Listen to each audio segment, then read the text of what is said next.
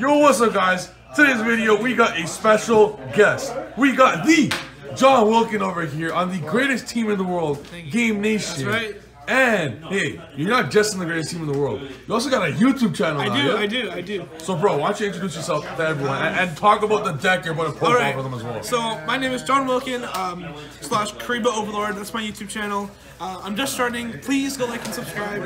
I'd really appreciate it. I'm trying to reach like 200 subscribers before my next event. That'd be amazing. So what I've been playing recently is the GREN Maju deck, 60 card OTK. I'm scraping everybody with this deck, 2-0s everywhere. This deck's so good. I just been OTKing everybody. People just like. It's not just GREN Maju, right? It's some crazy no, spice too. yeah. There's so many good cards in there. Like, since there's so many aspects of this deck, there's a lot of stuff to be unexpected. Yeah. And it's like, oh, you had that, and then I just win. Bro, you guys heard the man, the future left tackle of the Jacksonville Jaguars.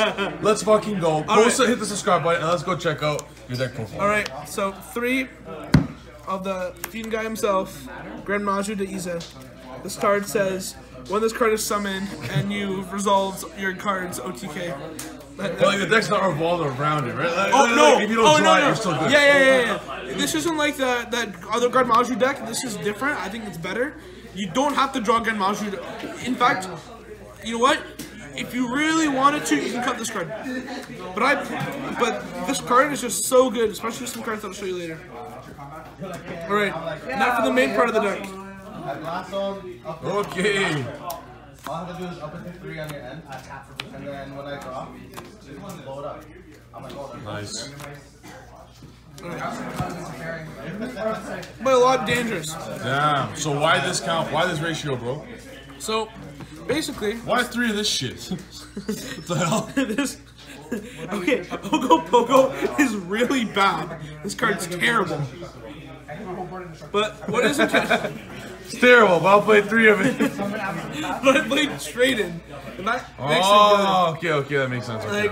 It's just a target for Trade-In. Yeah, that makes sense. The only reason why I play that card. Makes sense. It's also like, it's just a danger, right? All these things are really good. These cards are nice. These allow you to go to really easily. And then the rest are just like turn 1, like for like Orcus combo. And it's go second, right? Yeah, so go second. And you play Orcus. Yeah, so you can go first too. So if they're trying to be sneaky, oh, I'm gonna let you go first. Okay, Orcus combo with like 5 in hand, and then I OTK you next turn. Nice deck. Nice. Double Nightmare. So basically, since I play Desires, I just want to I want to be able to banish one and still have it on one deck, just because even if I banish all my other Orcus cards, that's fine. I just want Nightmare in deck. And then this. So this is just this brings a new depth to the deck that I don't think that the other version of the deck really captures, and I think it just makes this GREN Maju deck just so much better, and it allows you just to be able to play make really good boards and be able to OTK through a lot more stuff. And you also don't have to play bad cards. I also play 2 Gizmek. So the other decks play 3. I think 3 is a brick. I really don't want to see this card. I want to dump it off Nightmare. And since I play so many dangers, I'm probably gonna see it anyways. Yeah. This card's really good though. It's kind of like the reason why this deck works, because you just dump it off Nightmare. Yeah. That was my original theory. So the next cards are kind of good stuff cards.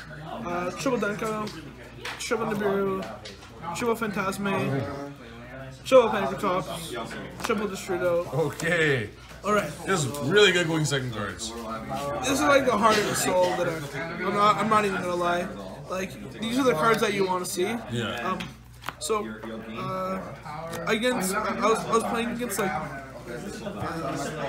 forget. It was some combo deck and 2 monster negates and a spell negate, and I go, okay, Pankratops, tackle the 1 monster negate, pop the other monster negate, resolve the Strudo, and then I drew off 4 different Nightmares just because I resolved this and broke their entire board.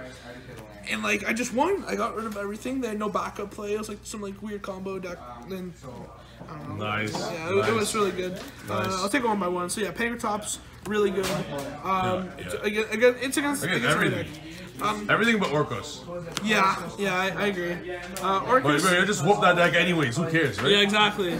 Especially pure Orcus. It's just one negate. Like, it's like what? Biggest trash, bro. Yeah, 3 Phantasme because Striker. You can draw for everything with that. Yeah, it's really good. Was Nibiru ever dead for you? Every time I drew against Striker too much. I resolved it once against like Hero, but that was about it. This card's really good though.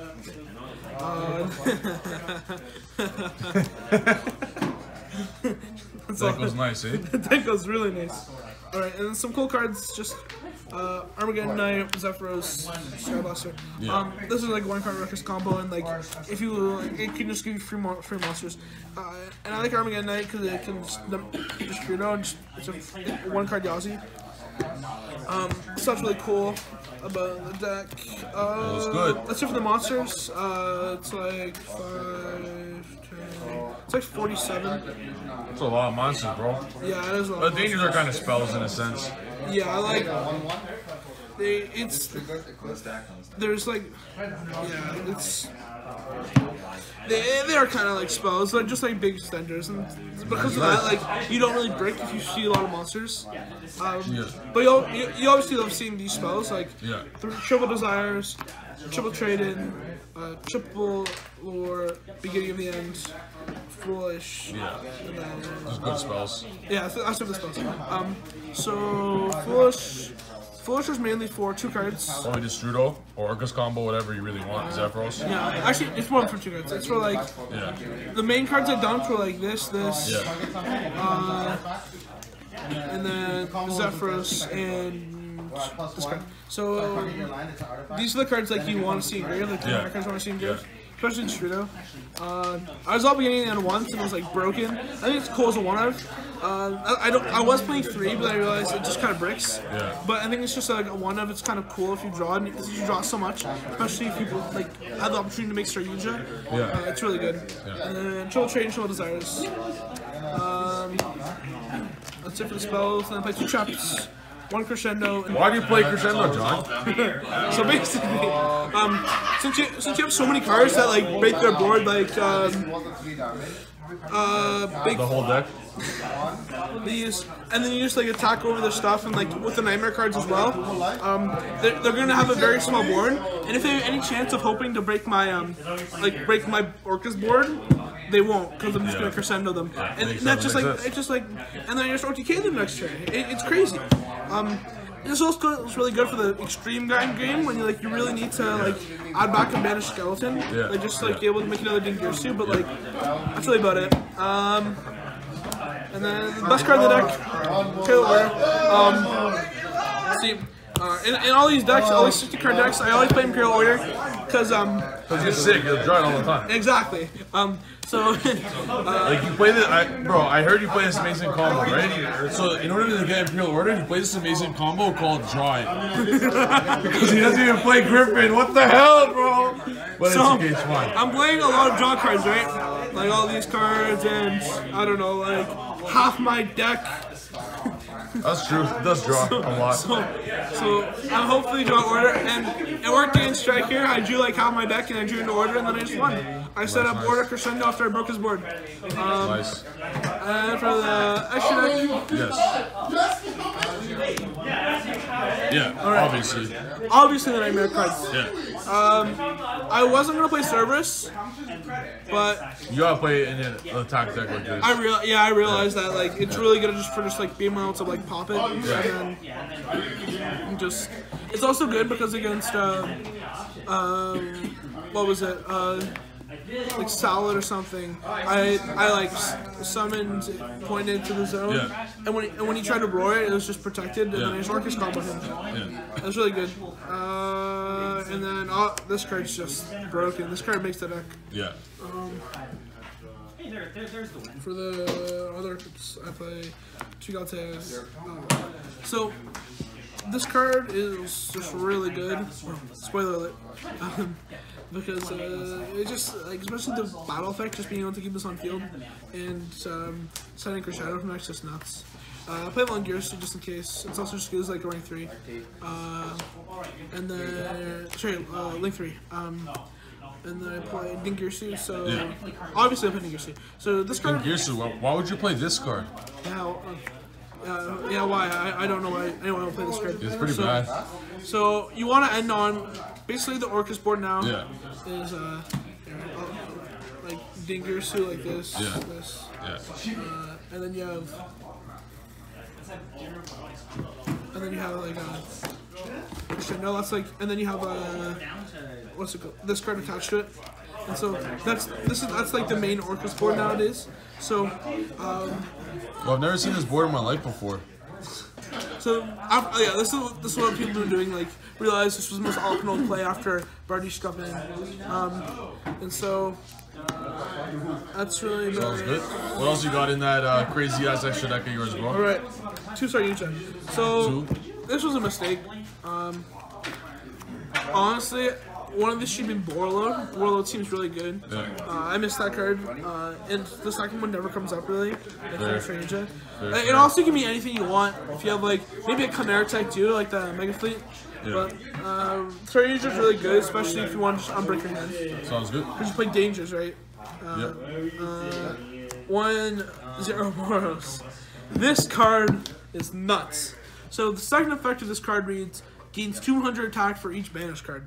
And so, late game, when you've resolved Gizmek and Desires, like you resolved Desires like once or maybe twice, and you resolve Gizmek 2-3 times, you have like 30 banish cards, and if your opponent resolves Desires, it's like 11,000 attack.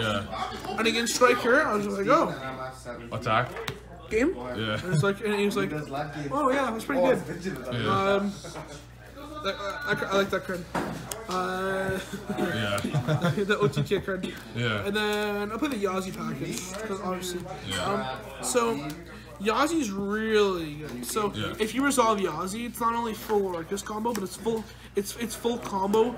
Like it allowed me to do full combo through Lancia. I OTK'd him through Lancia because of this card. I mean Brawl Sword. To the side, I play 9 hand traps. This is just a stop combo. That's really it. And then I play just 6 back removal cards so that I can OTK. Sounds good. All right. What do you think of the deck in total, man? It's really good. It's like obviously not like as good as Striker and stuff, not as good as those decks, but it's a really strong like road competitor. And if you're looking to have some fun and you like the Orcust deck, but you don't like playing Orcust, this is definitely just the way to go. And let me translate that. John here is a humble guy. This deck's absolutely broken, and if you have a brain, and if you don't play Pendulum, which is contradictory, play this deck. It's a good deck. Hit the subscribe button. Go subscribe to John right now. Thank you. Or else you're an idiot. Cream Overlord, link in the description. Peace.